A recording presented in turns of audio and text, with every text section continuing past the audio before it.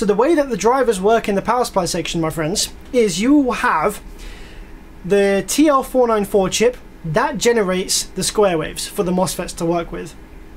But the TL494 isn't strong enough to actually drive the MOSFETs directly, so it needs some helpers in between. Now, in order to drive the MOSFETs with transistors, you need one transistor, an NPN, to turn the MOSFET on. And to turn the MOSFET on, you have the transistor is connected to 12 volts to the battery.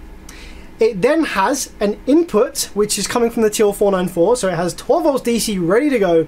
Then it gets its square wave from the TL494, and then when the TL494 square wave says on please, this transistor lets 12 volts through and drives the MOSFET gate with 12 volts.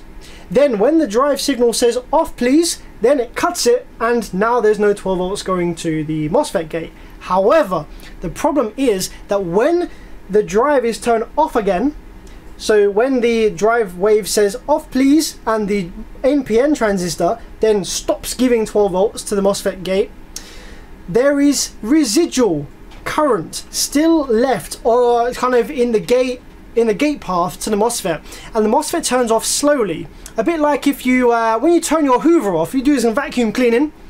Yeah, just hoovering up all this stank ass crumbs from my lunch on the floor. When you turn the vacuum cleaner off, it doesn't instantly turn off. It winds down. That's because there's excessive kinetic energy in the motor that's still present, and it just dissipates slowly due to friction and stuff like that. Well, the same kind of thing happens with the MOSFET gate. There is capacitance in the gate, and there is residual current there which will cause the MOSFET to turn off slowly, which gives you a kind of slopier off curve to the wave on the MOSFET.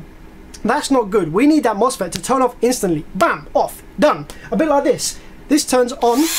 When I release it, it's instantly off because it has a capacitor across the motor to eat up that kinetic energy. So that's what we need, and that's the job of the PNP driver. So that's why for every bank of MOSFETs you'll have an NPN driver and a PNP driver. The PNP driver, instead of having 12 volts on it ready to go, it has ground on it ready to go. So when the drive signal says on please, it ignores it because it's got ground there, so it doesn't send it to ground. But when the drive signal says off please, then it makes a connection from ground to the gate of the MOSFET, which then just sucks all of that excessive current away from the gate rather than just letting it kind of fizzle out. It sucks it away, grounds it straight away, which causes the MOSFET to turn off instantly. So the fact that we have on the scope screen here with no remote connected, the fact that we have 5 volts on the MOSFET gate with no remote connected amplifier is off, that means that the NPN driver must be leaking, because that is the one that has 12 volts ready to go. So that one must be damaged inside like this, so 12 volts isn't getting through, but 5 volts is, so it's kind of trickling and leaking through onto the gate. So that NPN transistor is dead, in the bin, stank. We need to replace that, but obviously we're going to replace all of them anyway, so